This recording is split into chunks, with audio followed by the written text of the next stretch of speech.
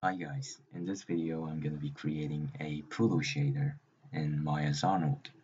So the final result is going to be something like this. I render this out. It looks pretty okay. And it's a pretty simple shader, but it's really effective and quick. So let's get started straight ahead. So I opened up the new scene and let's get started by creating a polyplane. So I can scale this up and remove this subdivision since we don't need it. So now we got it. And next we need to apply a new material on this mesh. Let's go ahead with AI standard surface. Now we got this with the default setting. And let's leave that out for now. And let's create a light and go with the area light or skyline light and whatever light you like, but skyline light is really effective and efficient in time. So with the skyline light, I'm going to connect a file texture to get more detail in the background and the actual lightings, so we can see some nice detailed reflections on the surface. So let's go ahead with cloudy sky there. So now I got this environment map, and now we can work on this one. So render this out now. Let's try this out. Yeah, it's visible. Fine. But let's set the intensity to make it a little more clear. So okay. Next, I'm gonna work on this AI standard surface material. So let's open up a hypershade to work on this a little bit easier. So let's load the graph network of that AI standard surface. Now we got this thing. And first thing I'm gonna do is that I'm gonna connect a file node to the base color of that shader. So to do so, press tab and type file, and there we go with the texture. And you can load the image file to that file node, and we can pick the out color and connect it to base color. Very simple. And now it is going to appear in the render view. Pretty simple. Let me just stretch it out a little bit. Okay.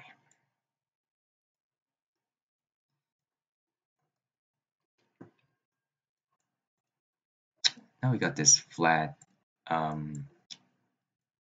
colored shader there, but to make this look more believable, we should add some details in details by adding some normal map or bump map or even displacement map.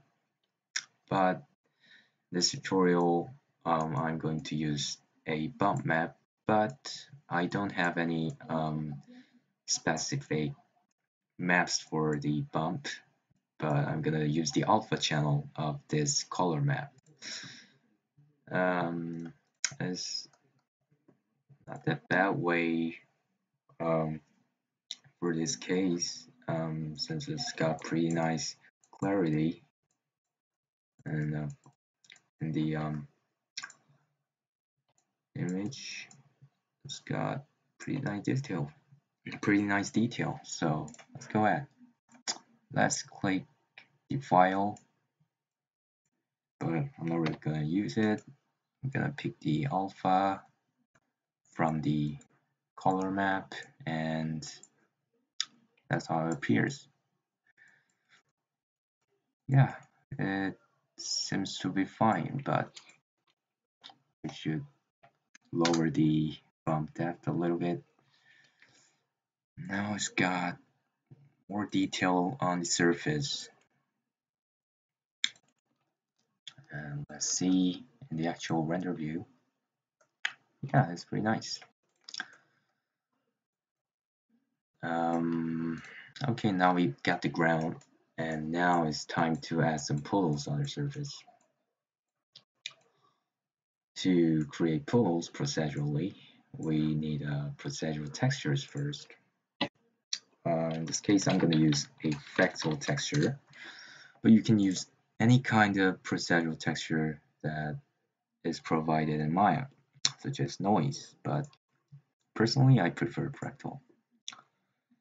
So to create puddle kind of looking, I'm going to utilize the specular roughness and drive it using the fractal texture. So let's try to connect it to specular roughness, of course the alpha channel. And before you render this out, the most important thing is that you should check on the alpha is luminance checkbox, since it's driven by the alpha channel of that texture, so it's essential. So let's go back to the render view, and it does not seem to be work. So what's the problem? To figure that out, let's click on solo view, and let's click on fractal texture node and see. And definitely you can see those kind of noise-like texture. That's definitely not for puddle looking. So to make some puddle kind of looking, what we can do is that we can just set the frequency rate ratio to very low value. So now we got more of a simple shape that's good for puddle.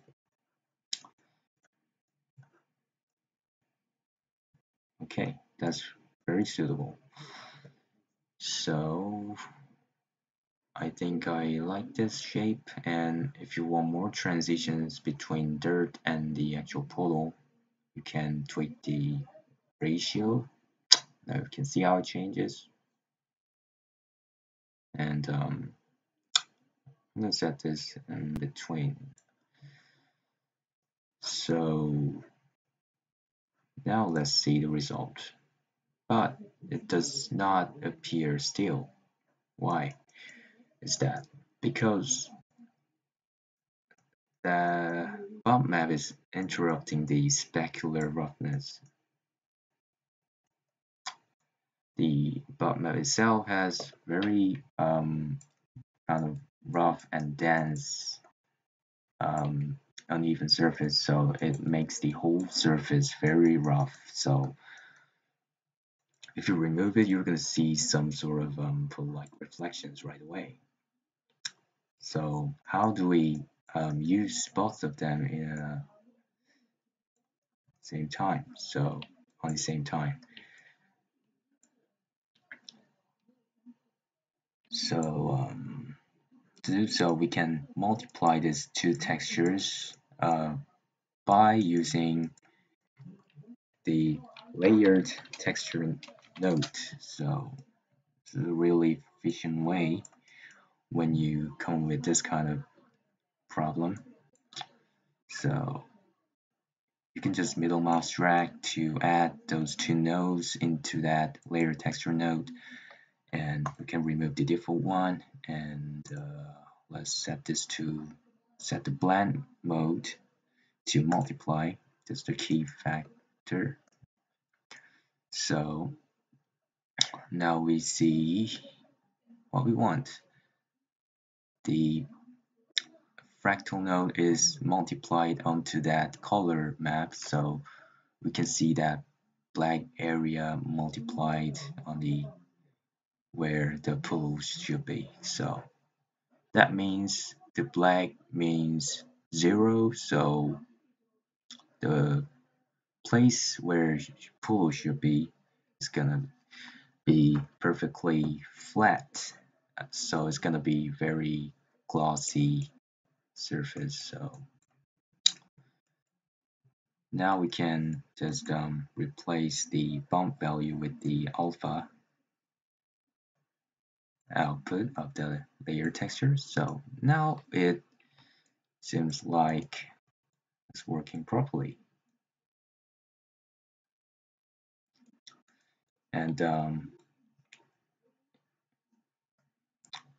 can be your final result if you want some kind of shallow water looking, and the water looks pretty clear in this case, since the place the pool where the pools are actually very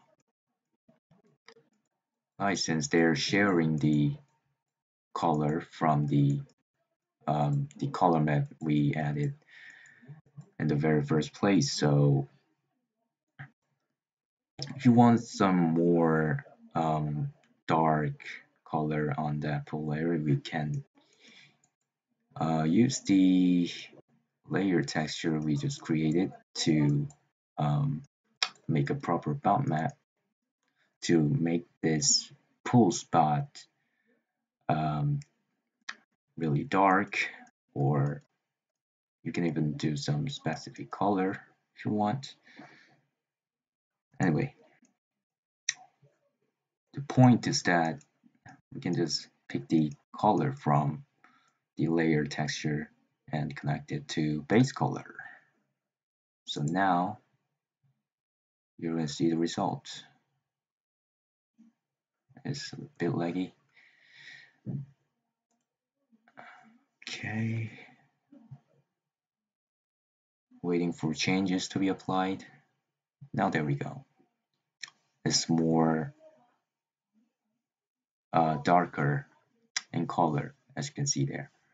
So it makes it look a little more deeper and very dirty. So, okay,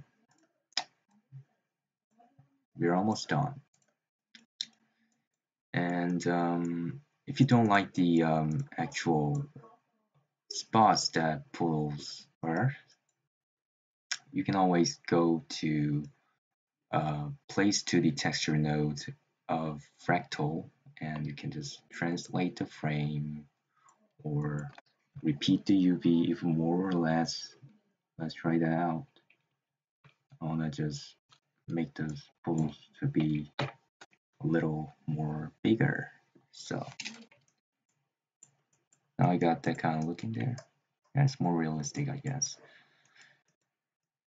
And one more thing, maybe you can tweak the ratio to manipulate those fadings around the pools. And yeah, it's very quick and an efficient way to create that kind of realistic looking here. And yeah, that's it for this tutorial, and I hope this tutorial was helpful for you. And thanks for watching, and leave a comment. And if you have some alternative way or better way to do this kind of effect, then please let me know. Bye.